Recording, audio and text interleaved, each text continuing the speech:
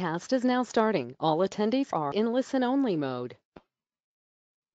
Good morning, good afternoon, good evening to everyone. Thank you for joining us for this webinar. My name is Natalie Thomure. I'm a program analyst on the buildings team at World Resources Institute. I will provide a very brief introduction of the work of the BEA, and the bulk of the time today we will hear from Carolyn Szum of Lawrence Berkeley National Lab on implementing a quick wins building energy performance improvement strategy. We hope you'll stay with us for critical questions at the end, which you can submit at any point throughout today's presentation in the questions box. We have a lot of content to get through, so we're hoping to keep questions succinct but very focused, and if there's any that we don't get a chance to get to in the discussion today, we will certainly share those questions with Carolyn and her team for you to be in contact with after the presentation. The BEA is a platform of 55 cities in 25 countries all around the world. We've been in operation since 2015 as part of the UN Sustainable Energy for All platform. We also now have 3 national subnational engagements, as while we focus on city actions, we recognize there are barriers to city action without national action. The BEA has focused for 5 years on building a platform where cities and states can improve the policy environments and programs they have around building energy efficiency. The platform provides an opportunity for global learning across peer cities, as well as regional learnings through deep dive city work and regional lead organizations that convene actors across the regions. To support those cities around the world, we have over 50 global partners, including multilaterals, private sector companies, and nonprofit organizations. The BEA is a public-private program, and we're looking to use policy and programs to transform the market for energy efficient and high performing buildings. The BEA provides a number of tools to cities who join. We help decision makers to prioritize and track which actions they'd like to pursue. We provide tools, expertise, and solutions to better and more quickly achieve those goals. We aim to connect projects to financing and funding opportunities and serve as an avenue for international recognition and collaboration. For technical assistance, we provide 4 main levels. Deep engagement in approximately 10 cities in 3 countries, direct technical assistance in a targeted way to help cities overcome specific barriers or obstacles. Through our platform, we have a peer learning network to help cities connect to each other and learn from one another's experiences, and the most general playbooks focus on building energy codes, retrofits, and targets.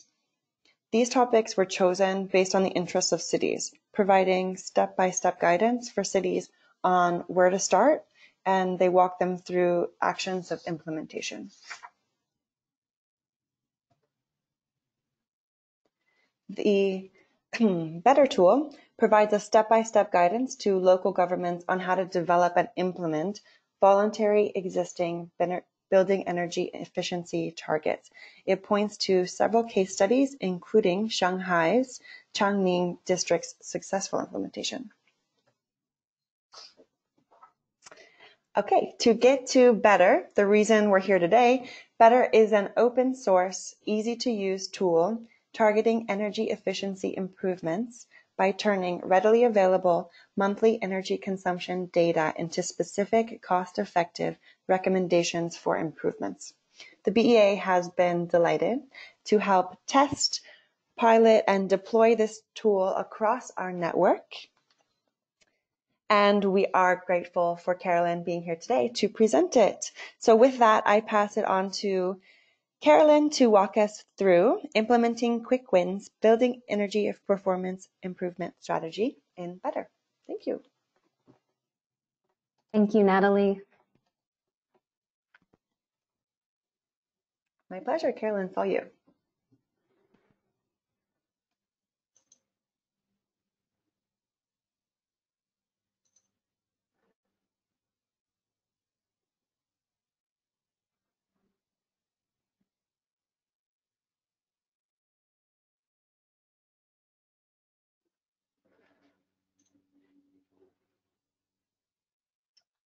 Okay, so thank you, Natalie, so much for that wonderful introduction to the Building Efficiency Accelerator. As indicated, I'm going to present today implementing quick wins for building energy performance improvement and communicating success.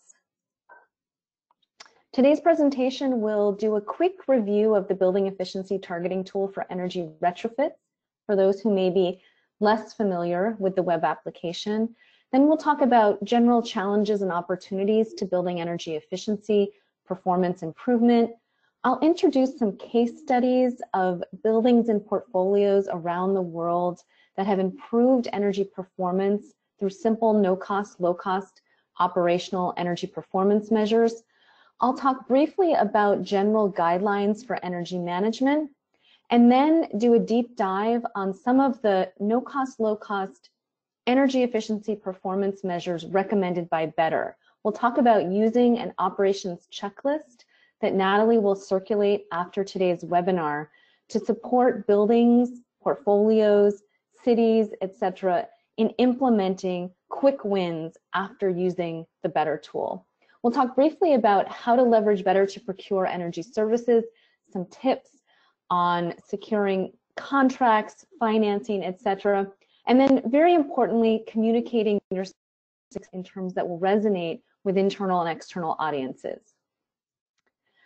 Before we get started, I'd like to acknowledge Johnson Controls, who provided valuable intellectual property to Lawrence Berkeley National Lab to develop the building efficiency targeting tool for energy retrofits. I'd also like to thank ICF International, who supported early stage development and validation of Better. The training that I'm going to present today is derived from a U.S. Agency for International Development, U.S.-China Sustainable Partnership, Building Partnership training. We've delivered this training to more than 8,000 buildings and helped reduce energy consumption by an estimated 3.4 terawatt hours, saving 465 million in energy costs and reducing carbon dioxide emissions equivalent to 2.8 million metric tons of CO2e. Getting started. As professionals in the building energy performance space, many of us are aware of the challenges we face related to global surface temperature rise. According to the 2015 Paris Agreement, we aim to keep global surface temperature rise well below 2 degrees Celsius above pre-industrial levels by the end of the 21st century. The building sector is the largest source of primary energy consumption, about 40%, and ranks second after the industrial sector as a global source of direct and indirect CO2 emissions from fuel combustion. However, according to the World Economic Forum, about 1/2 of all energy consumed by buildings could be avoided with new energy efficient systems and equipment. Within that context, we're introducing the Better tool, providing commercial building owners, managers, and service providers worldwide with an easy-to-use tool to target efficiency improvements by turning readily available building information and monthly energy data into energy efficiency interventions, both operational and technological, at the building and portfolio levels. Importantly, Better doesn't replace an audit, but it's a preliminary screening and targeting tool to provide an estimate of the size and makeup of potential energy efficiency projects in buildings that can be deployed without having to set foot in these buildings or hire expensive outside contractors. Better is highly scalable and used to target efficiency opportunities in one or many buildings simultaneously. Better is not a rating tool and does not provide a score or path to certification, and is intended to complement and interact with DOE's existing tools such as Energy Star Portfolio Manager, the Asset Score, Building Sync, or the Standard Energy Efficiency Data Platform. We first introduced Better into the marketplace on Earth Day 2019, and a few highlights of this alpha version of the tool included copyrighted web-based tool available publicly at the URL shown on the upper left, an open source analytical engine with its code published on GitHub. Again, the URL for that code is in the upper left-hand corner. Under an open source software license, Software developers can download, redistribute, and redevelop better source code, sharing those code improvements both with the development team at Berkeley Lab and on GitHub to support improvements and enhancements to the tool. Better is applicable globally. Any building anywhere in the world where there is heating and cooling equipment within the building and also energy consumption is sensitive to changes in weather condition can derive meaningful information from the Better tool. Better runs using readily available monthly energy usage data, building size, location, and type. It automatically regresses monthly electricity and fossil fuel usage versus ambient temperatures, benchmarks 5 regression model coefficients, which you can see there on the right. And with this information, quantifies energy and cost savings potential at the building and portfolio level, and then recommends measurable, action-oriented energy efficiency interventions, both operational and technological at the building and portfolio level. Better also provides flexible savings targets that provide users with several options to improve energy efficiency: aggressive energy efficiency savings, conservative, or more nominal energy savings. The beta version of Better was just released a few weeks ago by Lawrence Berkeley and Johnson Controls. This version of Better goes a little bit beyond what we released about a year ago. We have built-in reference benchmark statistics for US offices. We've also enhanced our coordination and interoperability with the Energy Star Portfolio Manager tool, allowing users of Energy Star Portfolio Manager to auto-generate Excel-based reports that contain all data necessary to run analysis using Better. Users of Portfolio Manager can auto-generate those Excel reports and automatically upload those to Better to allow them to quantify the energy and cost savings potential and pinpoint the energy efficiency measures necessary to achieve higher levels of energy performance in their buildings. We've also reduced the runtime due to a unique parallel inverse model process for large portfolios, incorporated estimated greenhouse gas emission intensity and reduction potential, in particular to support emerging high performance building standards in cities such as Washington, DC and New York City. And under development is a RESTful application programming interface that allows users to exchange data with Better and receive and incorporate our metrics into their existing software platforms and tools.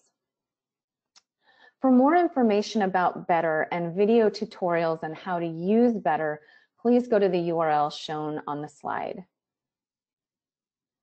Today's presentation is going to focus more on what happens and what do you do after you've benchmarked and analyzed buildings using Better.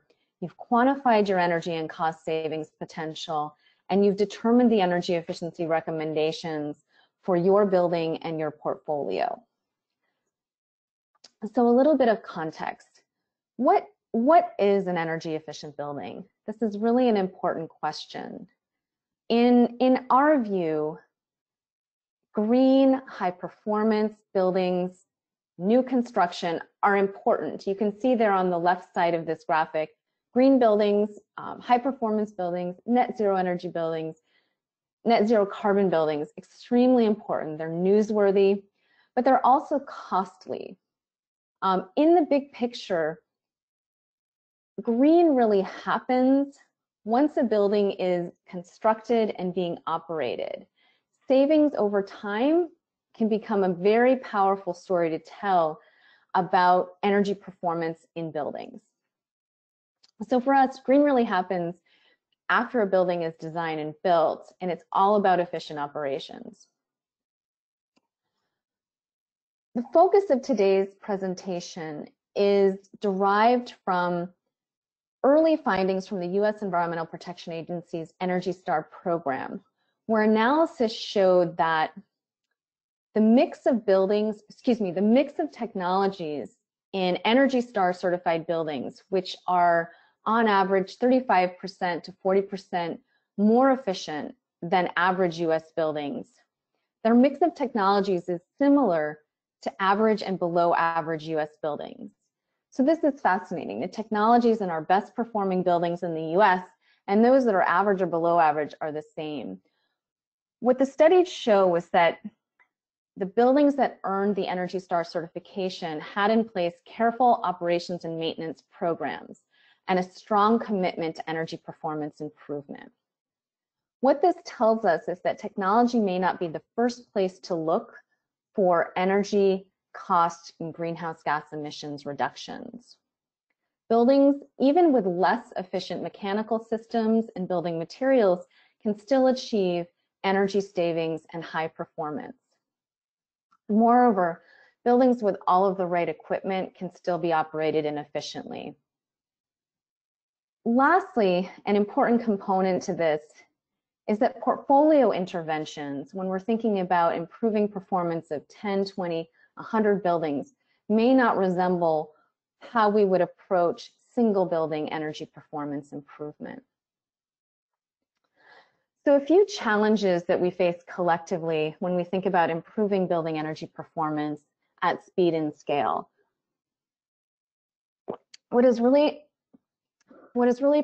precluded the marketplace from moving quickly on these challenges is first and foremost a lack of equitable building energy performance benchmarks, which would tell the marketplace what's good, typical, and poor. Of course, we see these emerging. The Better tool is doing this. We think this is important. The more widespread that tool becomes, the more familiar the marketplace in general gets with good, typical, and poor performance for different aspects of building energy consumption. Second, generally, a lack of energy usage knowledge precludes action on energy performance improvement. Again, building operators tend to be unfamiliar with how much of their building's annual energy usage costs go to heating, cooling, and base load, and have little sense of where potential cost savings would come from. Through Better, again, we're trying to address this problem. Third, a lack of guidance in the marketplace. There tends to still be an emphasis on technology sales, less emphasis on whole buildings and system improvements, and of course, less emphasis on building portfolios and action that can be implemented across portfolios. Finally, large capital investments are unattractive. Building operators, owners aren't often interested in making capital investments due to difficulties obtaining financing, lack of information on financial returns, and reluctance to replace existing equipment. And a lot of these findings we obtained through field work in Brazil, Philippines, Mexico, China. So these are sort of worldwide challenges. I'm now going to talk about a few case studies. These are examples of buildings that, within the context of some of these challenges, have achieved significant energy and cost savings. So the first case study comes from the United States. It's the Boston Edison corporate office. This is a portfolio of 3 buildings, about 21,000 square meters. These buildings are quite old, 13 to 38 years old, and the owners implemented 12 no-cost or low-cost operations and maintenance measures. I'll talk about a few of those. Buildings implemented improvements around lighting, scheduling equipment, and lights. They turned off their direct expansion air conditioning units, fans, and pumps after work hours. Very simple. Trained employees to use the lighting control systems to light in-use areas only, and reminded staff to turn off their computers and printers at night. All no-cost operational improvements saved them $86,000 annually in energy costs, about 9.6%, and an immediate payback. Secondly, Boston Edison corporate office adjusted economizer settings in their HVAC system. They used enthalpy instead of dew point to determine the economizer changeover. They changed the algorithm in their BAS to allow economizing below 22 degrees dry bulb and less than 25 BTU per pound enthalpy. This resulted in 714 hours of additional economizing annually. The cost to implement was 0, Annual energy cost savings were $22,000 or 2.5%, and the payback was immediate. The third measure implemented by Boston Edison corporate office was resetting static pressure. They programmed the static reset sequence based on the condition of their variable air volume boxes as follows. Automatically checked all boxes every 5 minutes. If none were greater than 95% open, they would reduce static pressure set points by 7%. If one or more boxes were greater than 95% open, they would increase static pressure set point by 7%. If one or more boxes was equal to 95% and none were greater than 95%, they took no action. This no-cost measure achieved annual energy cost savings of around $9,700 US, and again, the payback was immediate. So those were a few of the measures taken by this corporate office building in Boston. Total overall project savings were roughly $157,000 US. The cost to implement was $2,500 US. This was 17.6% annual savings and a payback of less than a quarter of a year. I'm now going to talk about a building in Shanghai, Urban Hotel. I love this case study because Urban Hotel is a fantastic boutique hotel in downtown Shanghai, and it became the first carbon neutral hotel in Shanghai, perhaps even in China, through the purchase of carbon offsets from local green energy projects. So this group was intending to design and operate high-performance green building. They included many eco-friendly features in their space, including using recycled and locally sourced building materials, such as reclaimed Shanghai hardwood and brick. They used passive solar shading, double pane windows, low VOC paints, and low wattage lighting. So they implemented a lot of these groundbreaking and important green technologies. However, when we walked through Urban Hotel in Shanghai, we identified a number of ways that this building could improve its energy performance and cut down on its operating costs.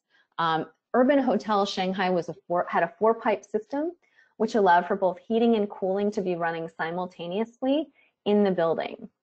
So we worked with them to analyze past energy consumption data to identify those swing seasons and develop a schedule for when both cooling and heating may be necessary within a 24-hour period.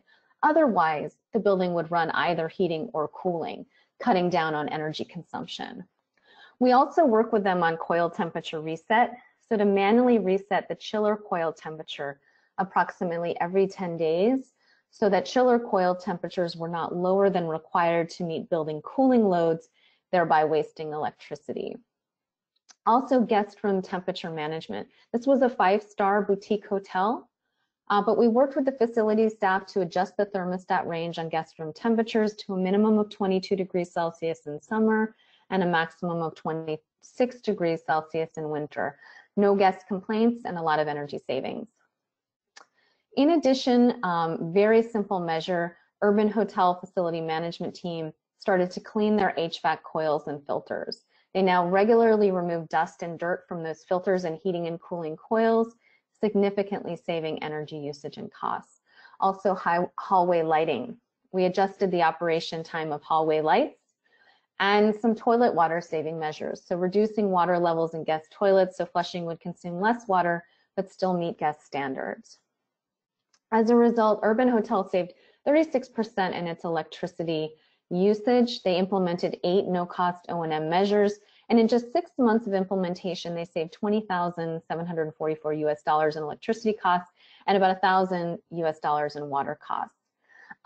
So what this shows really is even green, high-performance building can find ways to save energy usage and costs through these no-cost, low-cost O&M measures.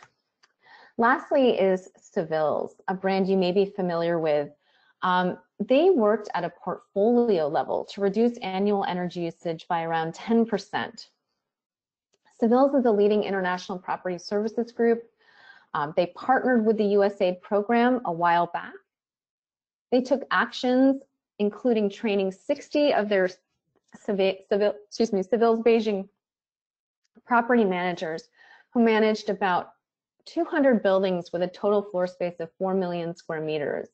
We worked with them to conduct site assessments for pilot buildings to identify appropriate low-cost opportunities that could be implemented across the portfolio. Based on those assessments, Seville's buildings started to collect, analyze, display, and share energy performance data. They corrected overlit conditions. They utilized pre-cooling strategies. And they cleaned coils and filters at least once per month. They operated their buildings at slight positive pressure. They reset their coil temperature and promoted tenant awareness. Implementing those measures helped them save 10% across their portfolio, energy savings of more than 100 million kilowatt hours annually, as well as emissions reductions equivalent to planting 2 billion new trees annually. So what have we learned here? All buildings can save energy and money by practicing careful operations and maintenance. Buildings with new green equipment can still be operated inefficiently, and certain approaches can be applied to an entire portfolio and produce more savings than focusing on each building individually.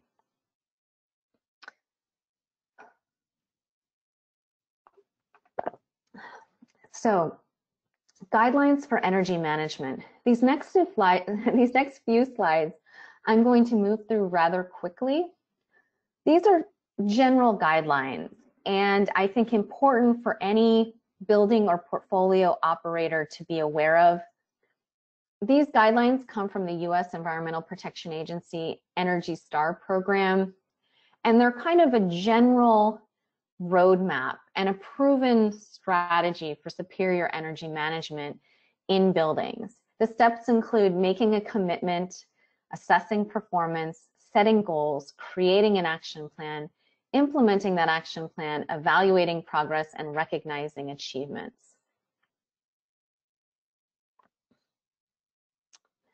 Committing to continuous improvement. Organizations seeing the financial returns from superior energy management, continuously striving to improve building energy efficiency. Success really here is based on regularly assessing the energy performance and implementing steps to increase energy efficiency. When first establishing an energy program, leading organizations need to form dedicated energy teams and institute energy policies. Appoint an energy director, establish a team that will help develop and implement strategies across an organization, and institute a policy.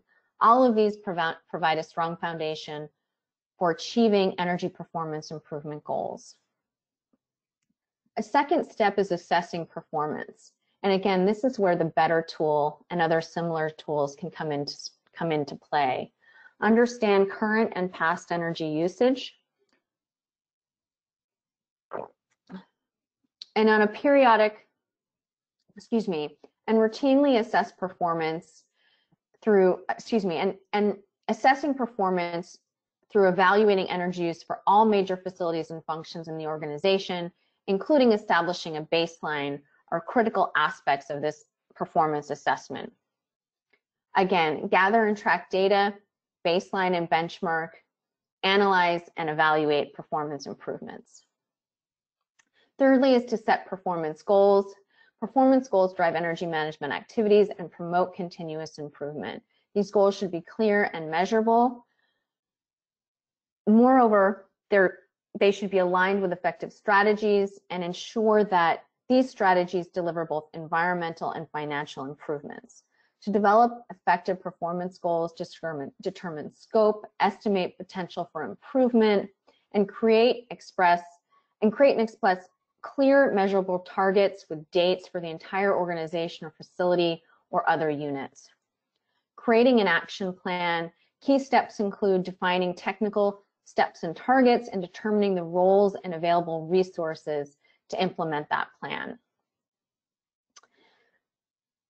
Step 5, implementing an action plan.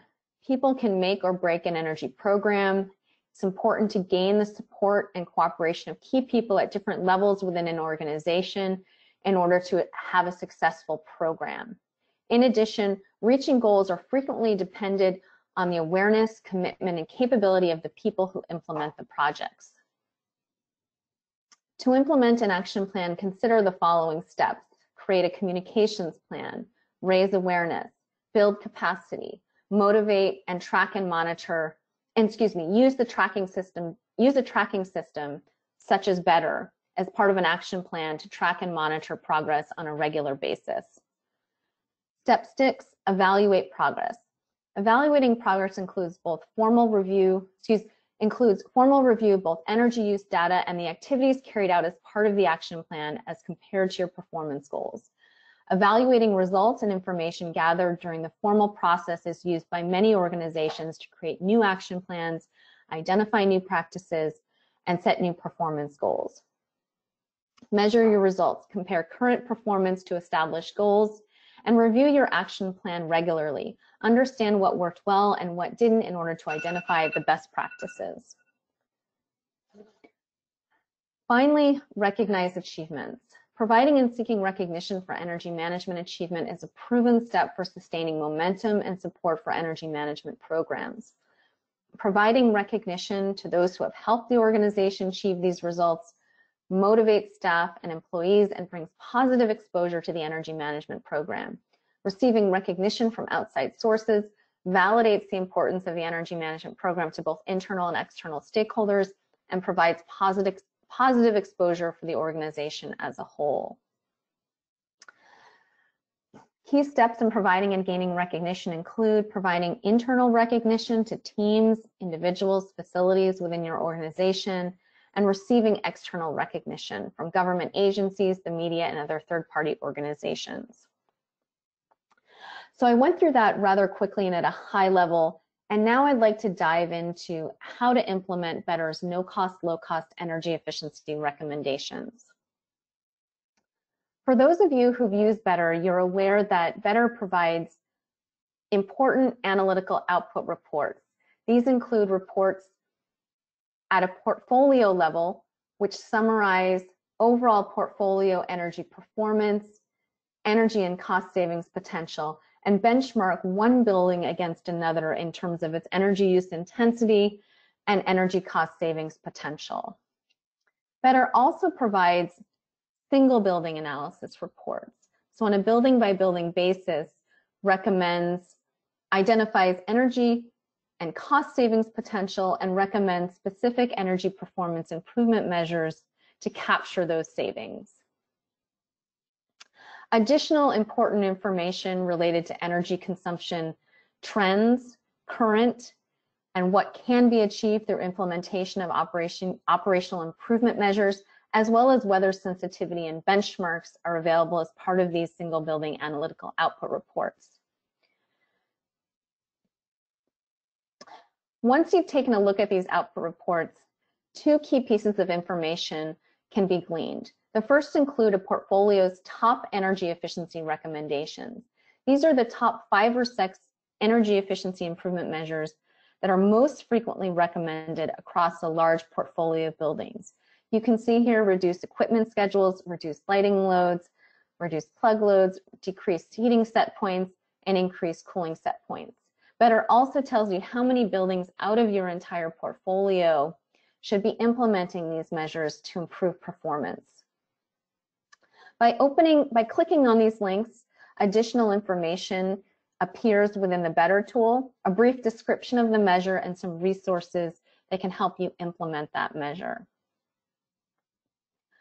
On a building by building basis, Better also provides energy efficiency recommendations as shown in the upper right-hand corner here. By clicking on the details button, again, you get additional information, a brief description on the measure, and some resources to support implementation. In today's webinar, we're really going to focus on that stepwise guidance, how to implement these measures. Currently, Better offers 14 categories of energy efficiency improvements. You can see those on the right-hand side of this graphic. From those 14 measures, we've derived 20 plus no-cost, low-cost O&M energy efficiency improvement measures. In the category of reducing equipment schedules, we'll talk about carefully controlling equipment operating schedules. In the reduced lighting load category, there are about 5 measures: correcting overlit conditions, installing occupancy sensors, taking advantage of daylight with photosensors, dimming control, and use of energy efficient lamps.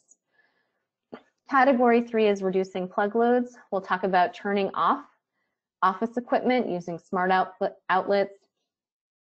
Category 4 is decreasing infiltration. We'll talk about operating buildings at a slight positive pressure.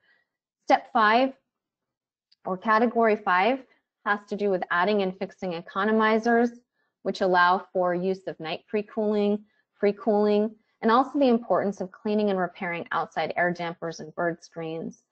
Category 6 is optimizing heating and cooling set points, resetting chiller coil temperatures, setting limits on room thermostats, and resetting condenser water temperature.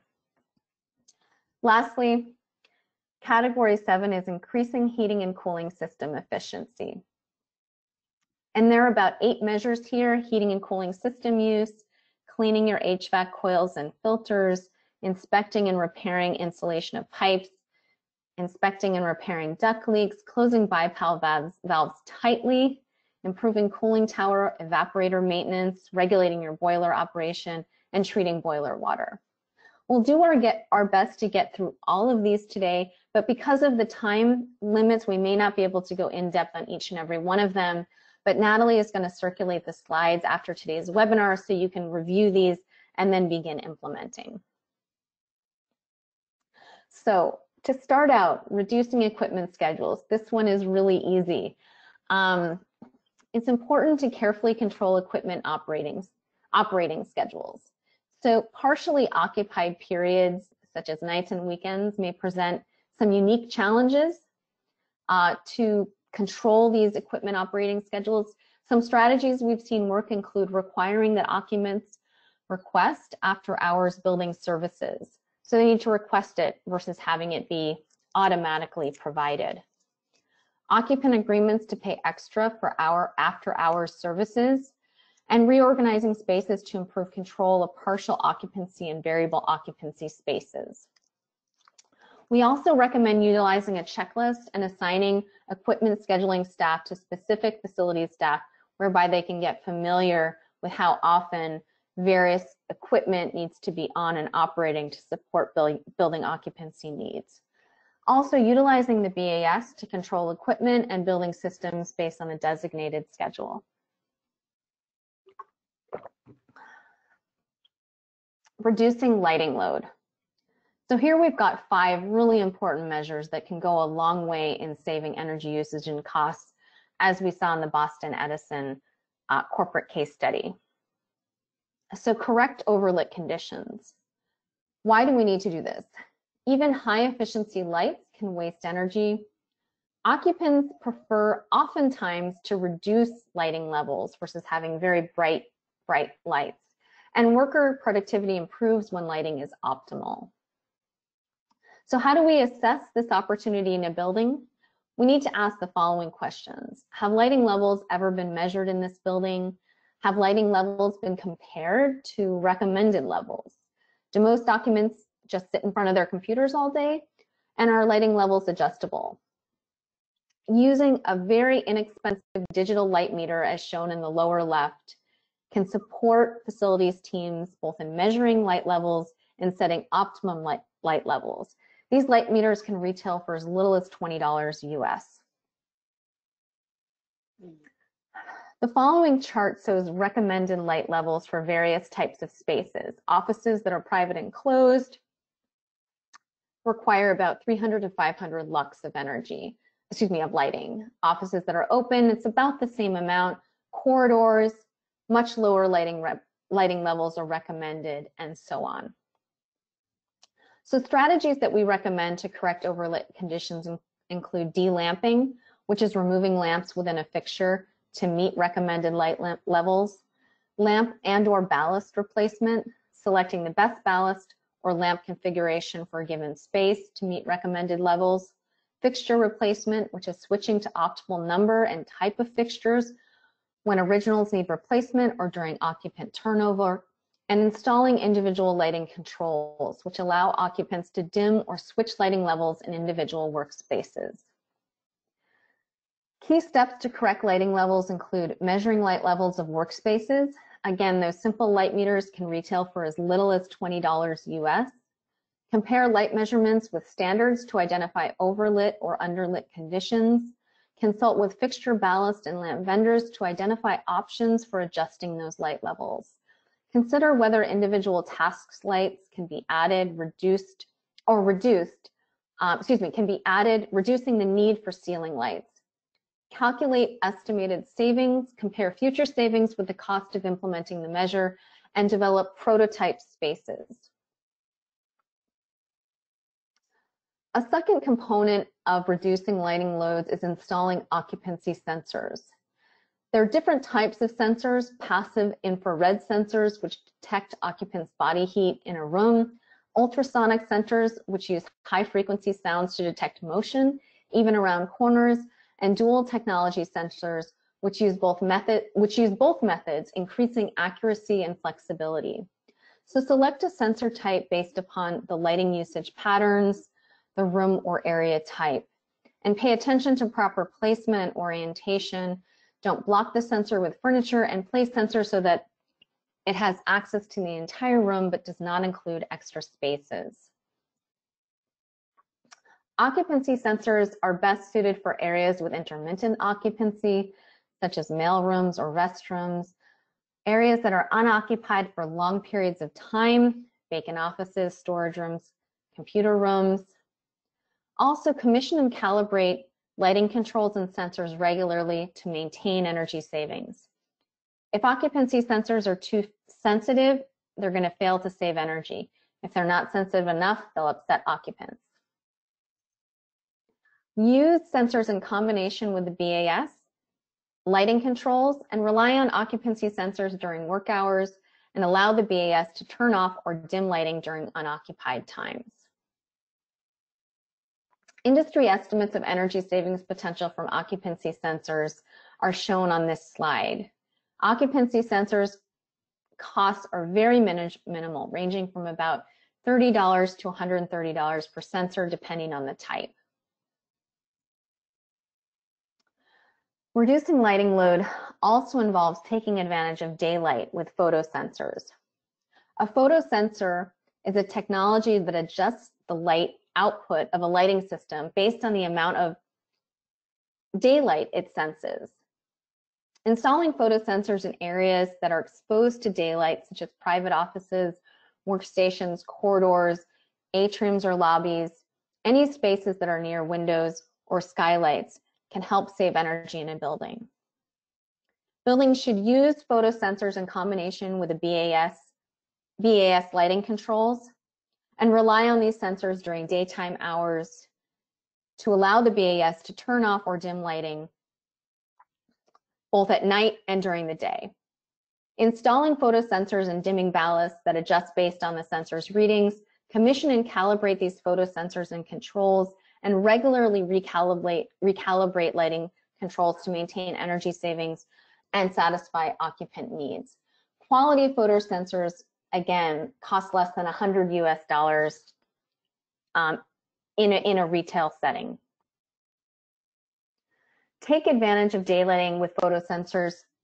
The following are potential strategies that can be applied in combination to achieve savings. Private offices can achieve the highest savings potential through use of occupancy, and pretty good savings through time scheduling and photosensors. Those open offices with a lot of daylight can make use of all three of these strategies: occupancy sensors, time scheduling, photosensors, to achieve very high savings.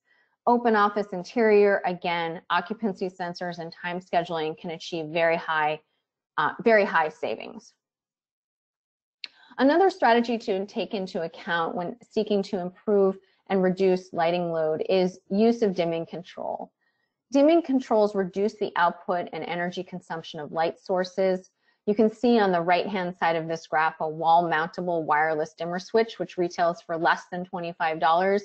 Compared to just on-off controls, these dimmers can increase energy savings, better aligning lighting with the occupant needs and lengthen the lamp life. When combined with photosensors that measure local light levels, dimming controls can correct for dirt buildup in fixtures and lamp lumen depreciation. Dimming controls are also used to modulate lamp output to account for incoming daylight. Dimming may be used also to accomplish, dimming may be accomplished in either a stepped or continuous fashion. So step dimming involves putting lamps on different switching circuits. You can see in the diagram on the right, this is a classroom. There are two switches. By turning switch one on, the classroom podium area can be bright, with the room itself rather dim or dark. By switching on light number 2, the podium area goes dark and the room itself is lit up. By switching both 1 and 2 on, you get a bright podium and a bright room. So that's an example of step dimming. Apply ballast designed specifically for step dimming. This again allows for 2 or 3 different lighting levels that can be used in combination with occupancy sensors and especially useful for high intensity discharge lamps. The other approach mentioned is continuous dimming, and you can see in the right lower corner there a photo. You're probably familiar with those types of dimmers that kind of gradually allow for an increase in lighting levels to 100% brightness and a gradual decline to maybe 50, 40, 20% brightness. So continuous dimming allows for adjusting lighting levels over a wide range. It's more flexible than step dimming and can be used in a wide variety of applications, including mood setting, daylight dimming, often used with fluorescent lamps to reduce electric power light output whenever daylight is unavailable. Please do note that the ballasts are not compatible with all dimmers. However, so ballast and dimmer should be checked for compatibility.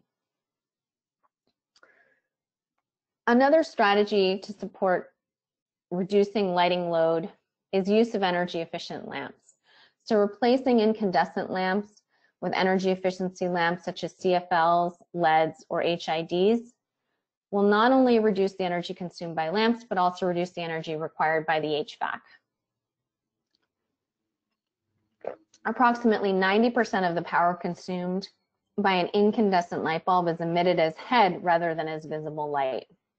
So these newer lamp technologies improve the ratio of visible light to heat generation and also improve the lifetime.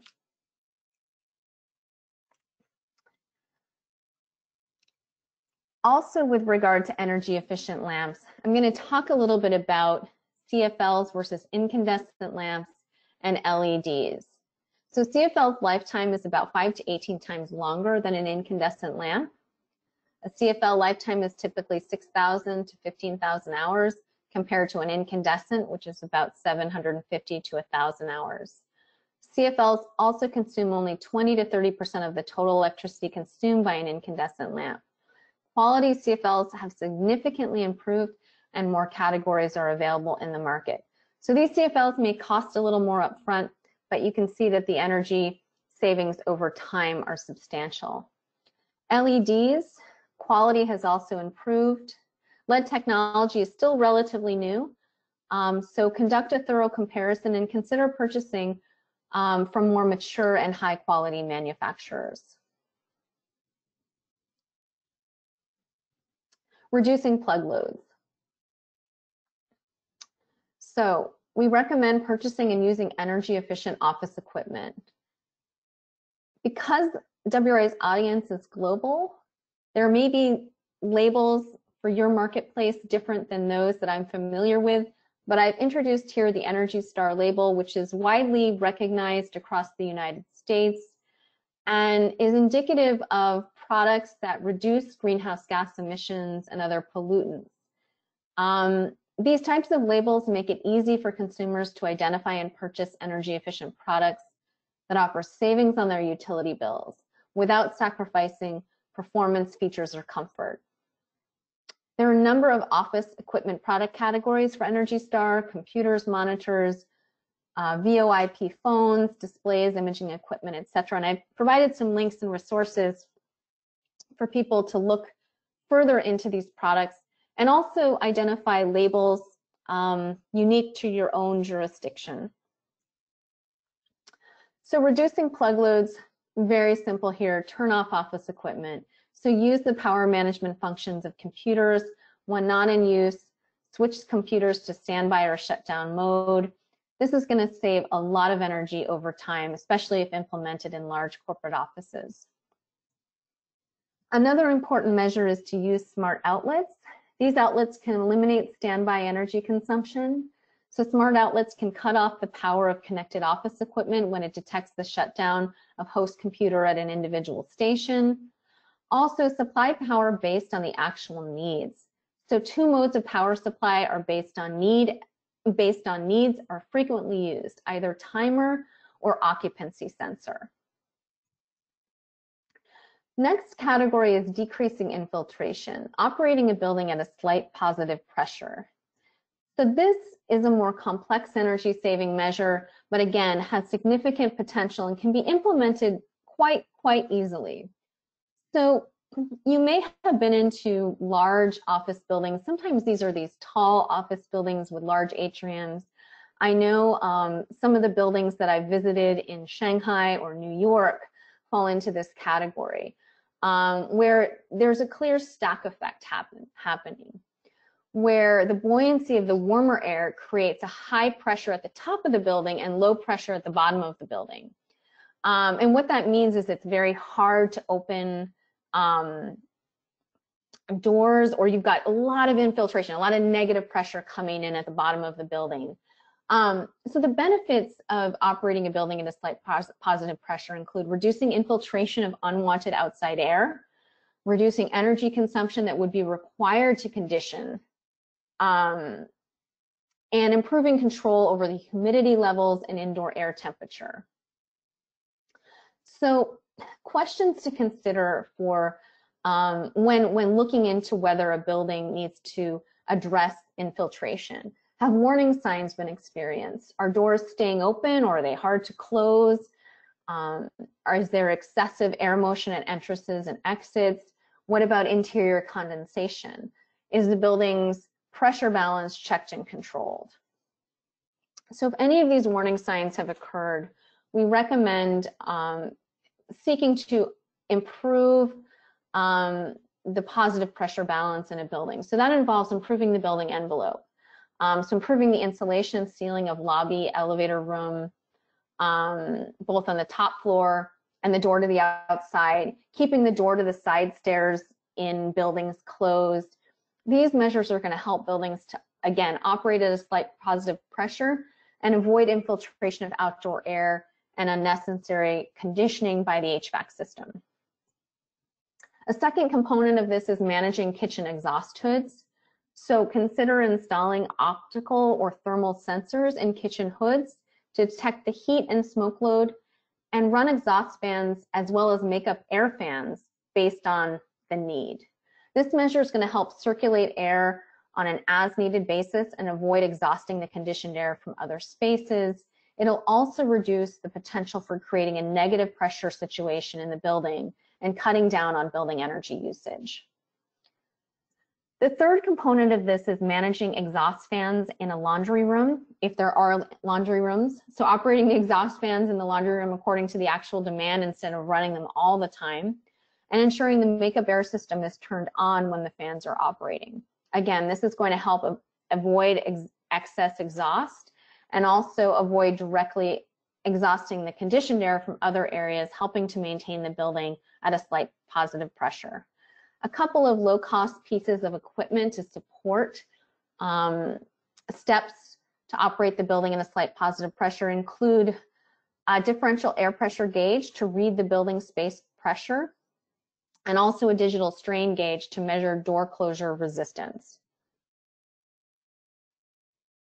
So comprehensively, ensure that exhaust air dampers and air intake relief air dampers are functioning. Adjust the supply and return air differentials, fresh air intake volumes, and exhaust rates to achieve a slight positive pressure in the building, and maintain pressure conditions with a BAS or manually.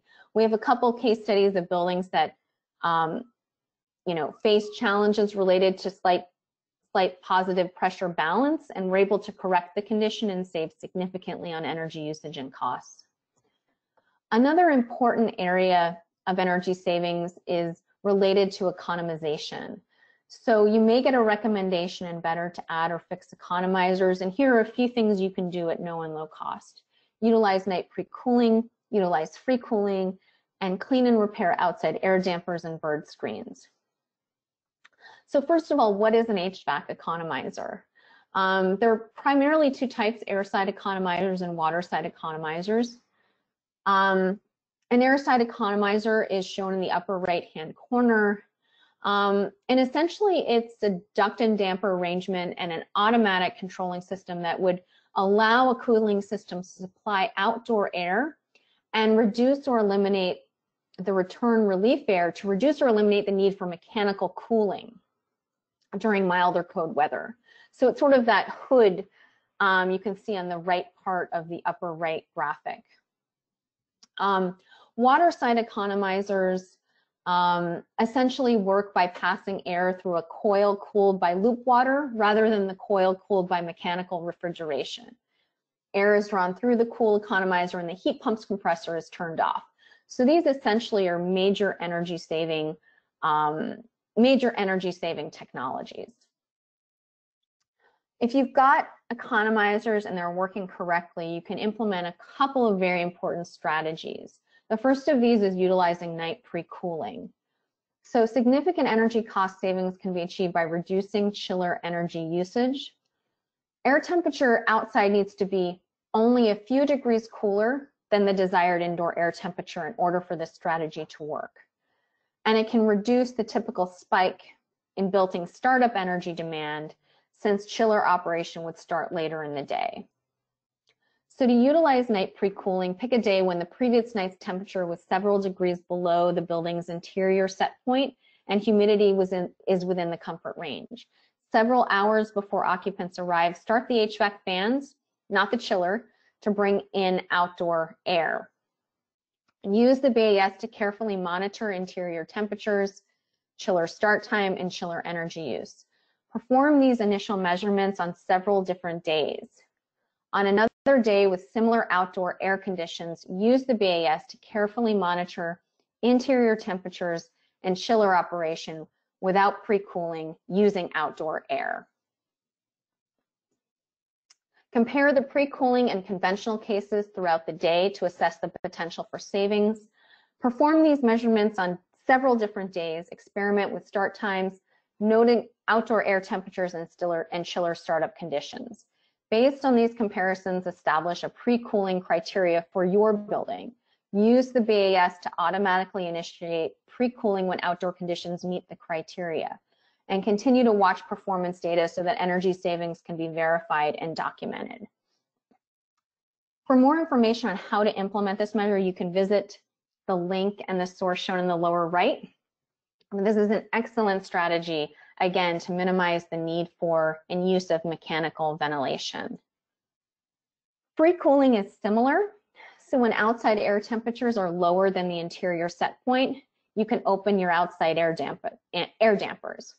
Add an economizer algorithm to the BAS that turns on fans and opens those dampers, or create a plan for manually measuring indoor and outdoor conditions and opening dampers or activating fans when appropriate. Which leads us to the importance of cleaning and repairing outside air dampers and bird screens. Benefits: improves indoor air quality, improves economization, free cooling and night pre-cooling capabilities.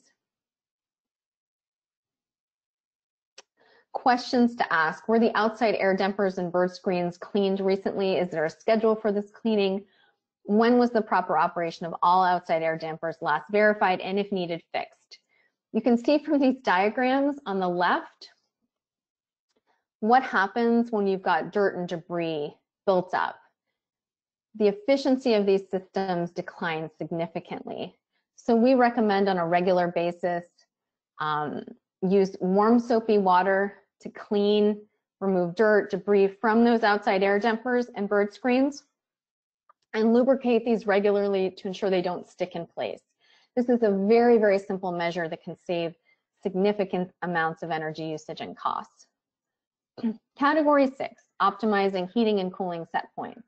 So this involves resetting chiller coil temperatures, setting limits on room thermostats, and resetting condenser water temperature. So resetting chiller coil temperature. As you all know, a chiller removes heat from liquid via vapor compression, absorption, refrigeration, or absorption refrigeration cycles.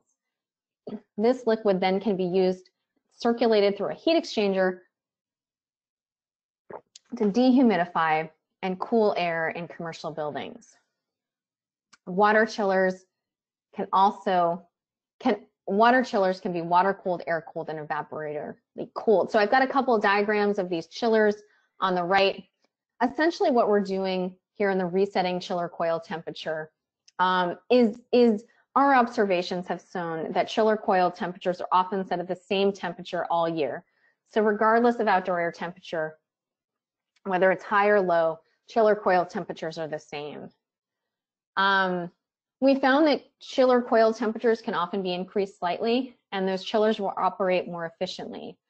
Both demand reduction and energy savings can result from this very simple measure. So ideally, chiller coil temperature would vary according to outdoor conditions. So our recommendation here is to plot the relationship between outdoor and coil temperature. To plot the relationship between outdoor and coil temperature that maintains interior set point temperatures. So this is involving a little bit of experimentation by building and facilities managers, but essentially you're looking to keep an interior set point, and you're just beginning to understand, as outdoor air temperatures change, how do I need to adjust my chiller coil temperature to keep those interior set points? So once you've done this plotting and examination, you use this information to reprogram your BAS to automatically reset coil temperatures based on the outside air temperature, time of day, time of year, and/or the building load and the building systems. If the BAS cannot vary coil temperatures, consider a schedule that can be implemented manually. Set limits on room thermostats. So this was one of the measures implemented by the Urban Hotel, 5-star boutique hotel in Shanghai that was carbon neutral. Most office buildings and hotels have in-room temperature controls available for occupants, but no limit on the range of temperatures that they can set. So essentially, this unlimited range of temperature can result in HVAC system continuously providing heating and cooling because the set point temperature is unachievable, causing an excess energy demand. So how do we go about setting limits on room thermostats?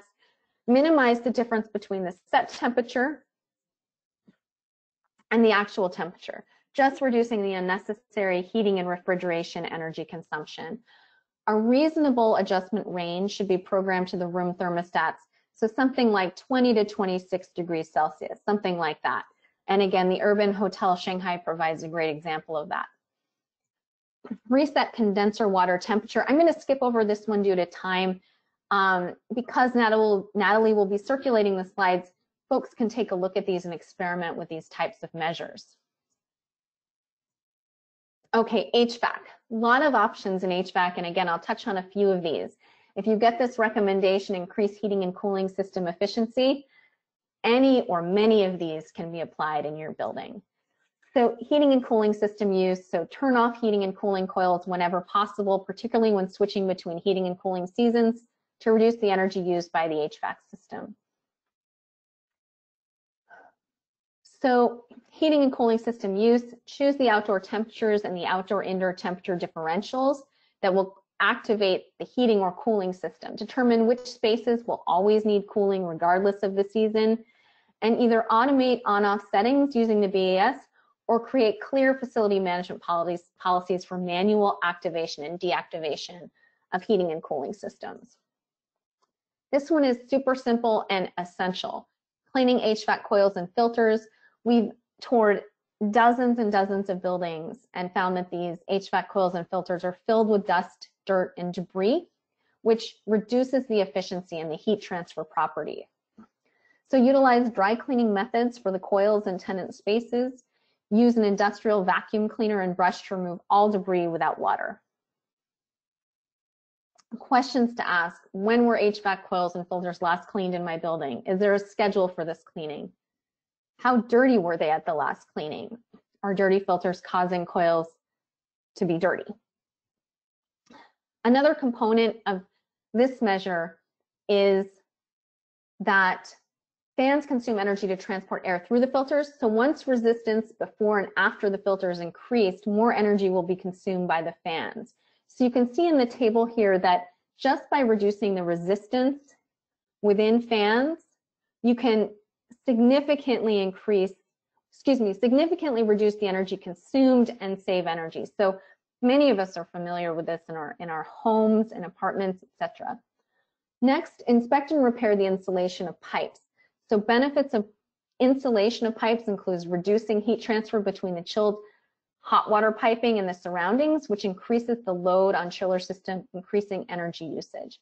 It also eliminates condensation forming on the piping. So inspect the chilled water pipes for broken insulation or signs of condensation, and repair the broken insulation to avoid heat transfer to the surroundings. Inspect and repair duct leaks. Check the ducts of the air distribution system and repair the broken joints and leaks, and be sure they are insulated if they run through unconditioned space. Air distribution systems are important parts of the HVAC system, which provide indoor air comfort. So again, you can see here a duct that's broken. If the construction is not proper, the system has operated for years, the air ducts in hard to reach places may work improperly, which will reduce the efficiency and energy performance of the system.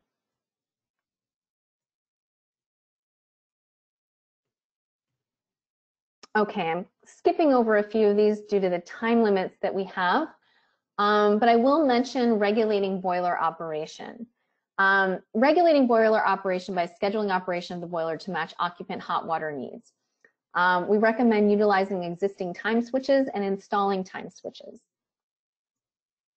So very importantly, you need to understand your boiler's storage capacity, determine how long it takes for the water to heat up when boilers are switched on, determine how long hot water will remain available in the system after the boiler is turned off, determine daily hot water demand patterns for monitoring use of hot water in 15 to 1 hour increments using the BAS, schedule the boilers to switch off during times of very low demand.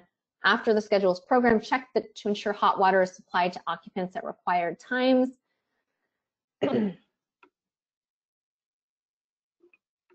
Shut off boilers at a time that allows for enough stored water to provide hot water for the end of the business day. So a way to think about this graphically is that boiler operation should take into account utility rate schedules, delay boiler operation to avoid AM peak tariffs, try to operate your boiler during low tariff times during the midday, etc. Another important measure is to treat boiler water. Again, I'm going to skip over this due to the time. Because the slides will be circulated, you can take a closer look at this measure. A few other management strategies we recommend are use of daytime cleaning and promotion of occupant awareness.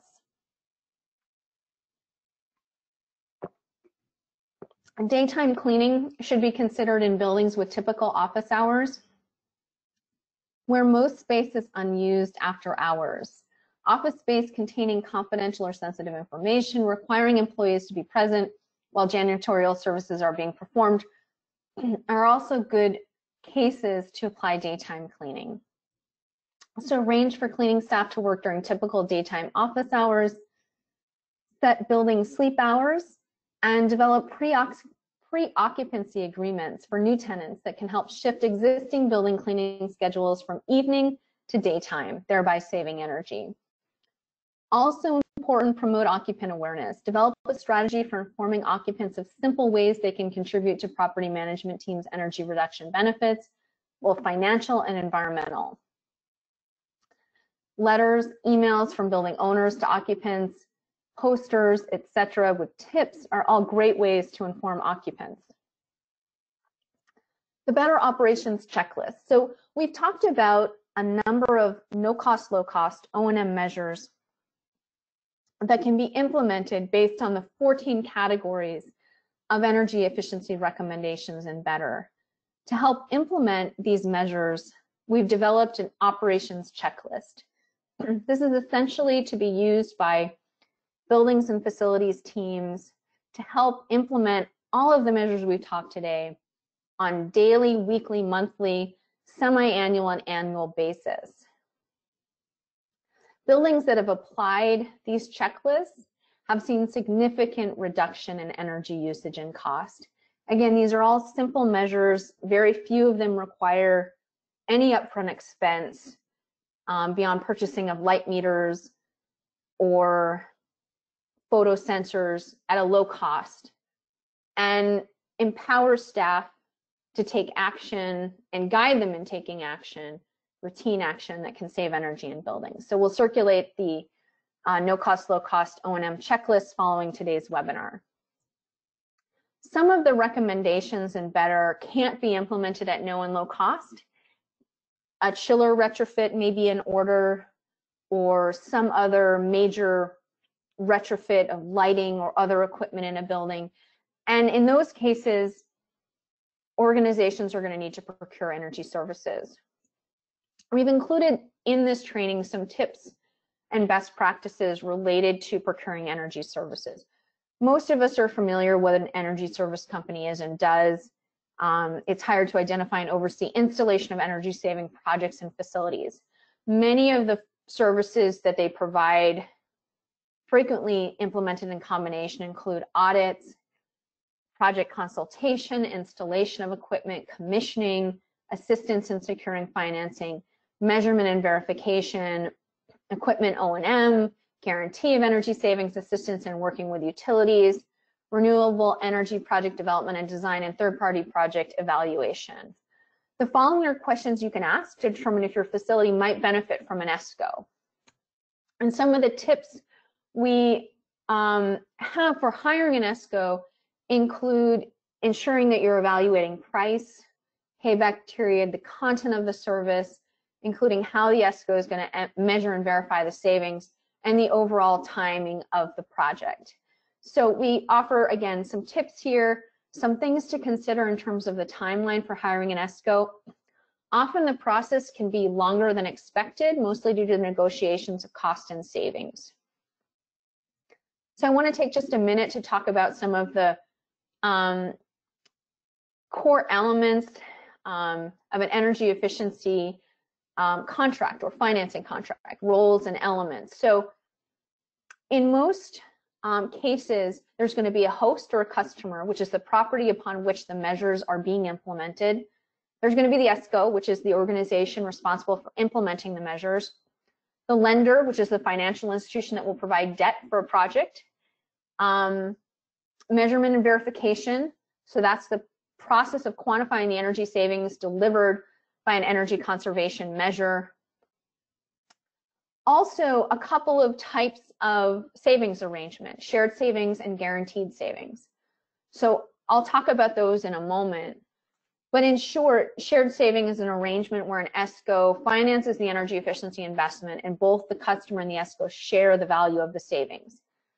In a guaranteed savings arrangement, the ESCO guarantees a minimum level of savings that is sufficient to finance the full upfront cost of the project.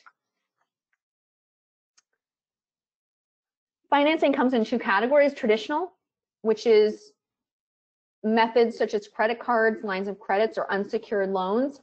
Also emerging are specialized financing measures and approaches. An example of this would be in the United States, the residential property assessed clean energy financing, which allows residential homeowners to finance energy efficiency through their property tax bill. Here's the basic model proposition with financing.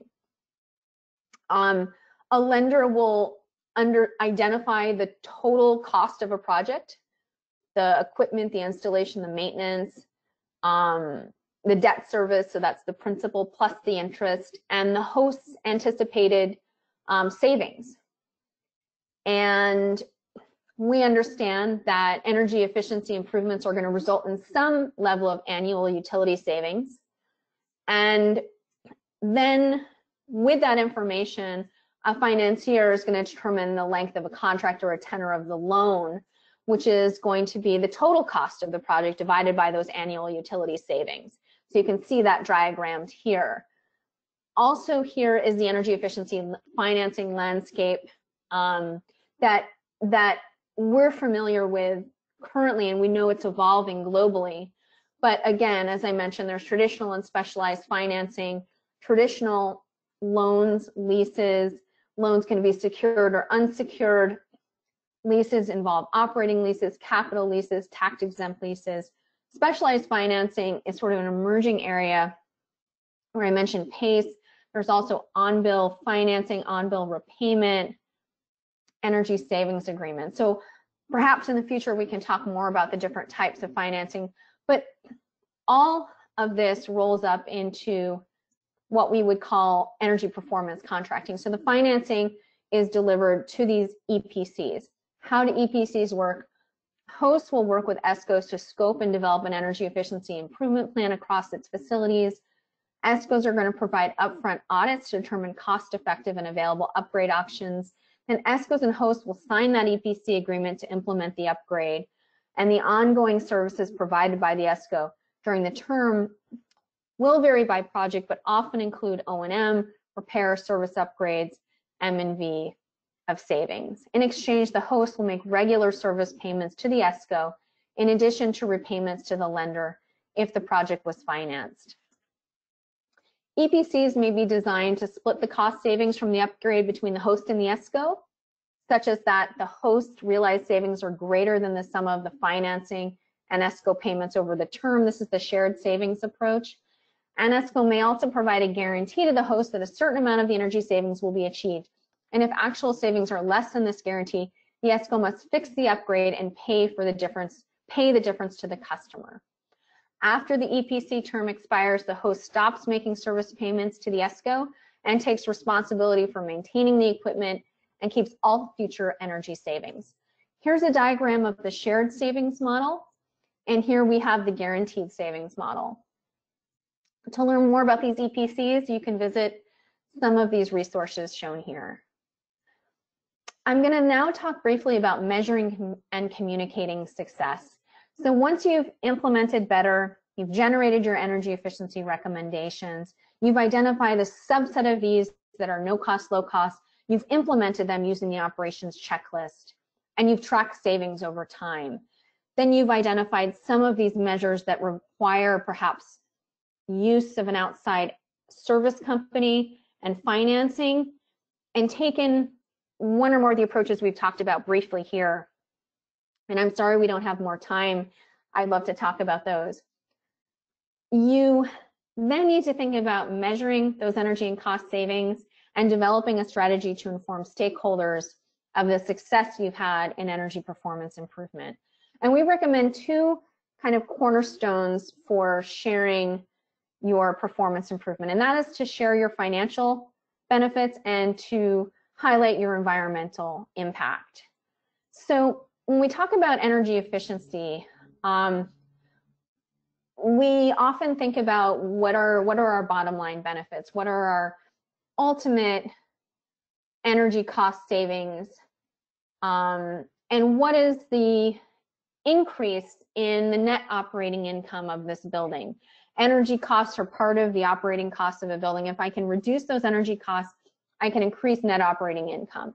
So I just want to talk briefly about an important formula that can help us think about the outsized financial impact that energy efficiency can have on buildings, particularly in the case of thinking about buildings as real estate investments. We are working with large private equity organizations, and we're working with alternative asset managers that own lots and lots of real estate as part of their investments. And those investments, when energy is reduced in a building, can have real positive impact on asset value. And it's the asset value that is the value, the value of the building in the marketplace. So three key points here to take away. Three key metrics. So capitalization rate. This is the rate of return on a property based on the net operating income. In other words, the cap rate is the payback of capital on a property. Net operating income, as I mentioned, is the annual income generated by the property after deducting all expenses, including managing the property and paying taxes. And current market value of the asset, known as asset value, again, is the sort of the sale price in the marketplace. So private equity, alternative asset management companies really want to see that asset value increase. That allows them to buy a building at price X and sell it from a much higher price, generating a return on their investment. So one of the ways to think about energy savings is that energy efficiency is going to increase my net operating income. And my net operating income is going to increase my asset value. So as a notional example, let's say we've got a company that's invested in 4.7 million square meters of real estate, and their energy costs are about $20 per square meter.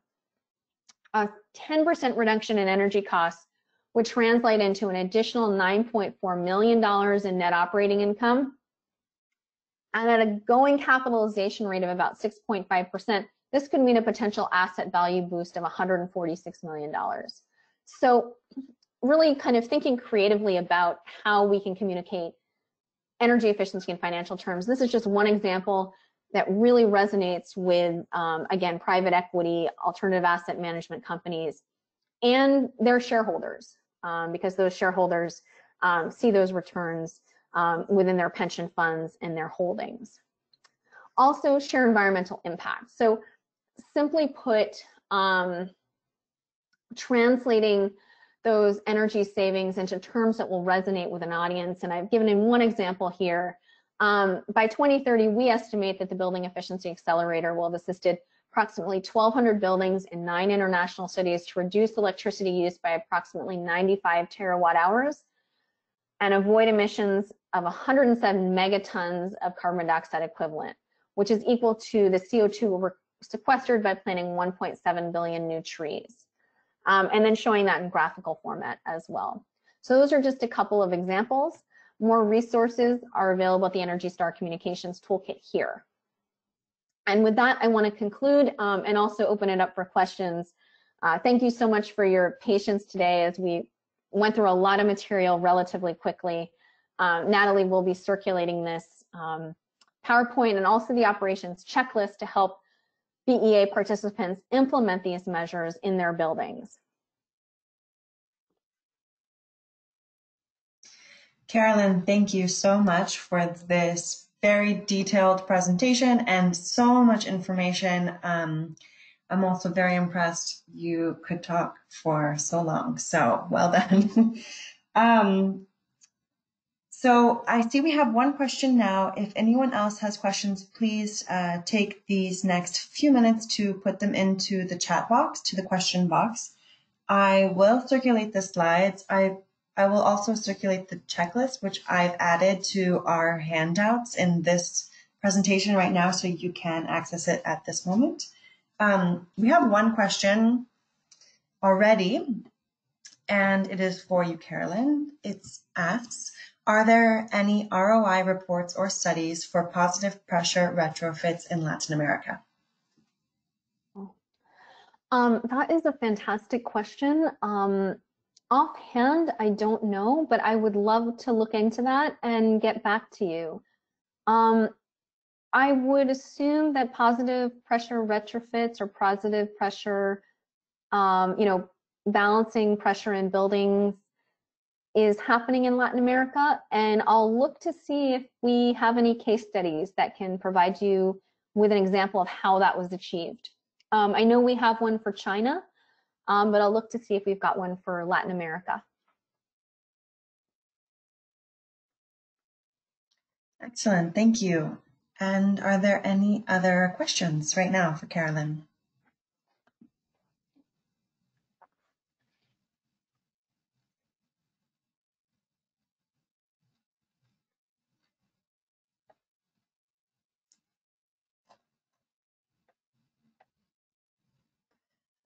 Well, seeing none, no hands raised or questions posed, I will take this moment to say thank you very much to Carolyn for this presentation, and that I will be in touch following up on this webinar with the video recording, the slides, and the checklist PDF.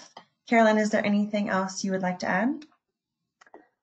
I don't think so. Just that we hope the information in the presentation was useful. A lot of it is very dry, and my thinking is that when folks get the PowerPoint, they'll be able to read and review it.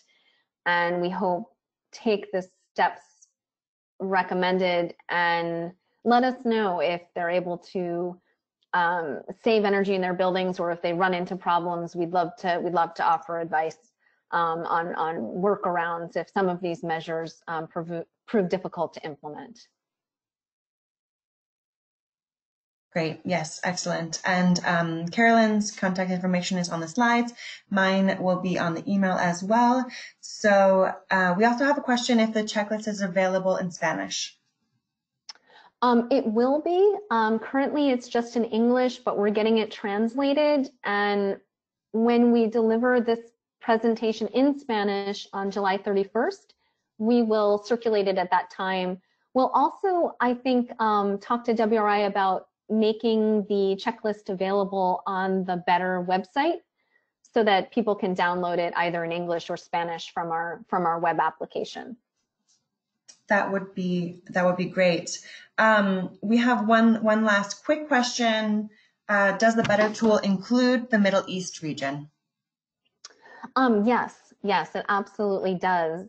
Better is designed to be implemented anywhere in the world where energy consumption would be sensitive to outdoor to changes in weather. So absolutely. And we'd love to hear about how the tool works in the Middle Eastern region. You know, what you see in terms of its effectiveness. But yes, it's designed to work anywhere in the world, so Middle East included. Wonderful, excellent, and I concur that, you know, sharing those stories are not only helpful for us, for the tool, and also for the many cities and case studies that would be similar to your own. So thank you all for joining. Thank you, Carolyn, for this tremendous presentation.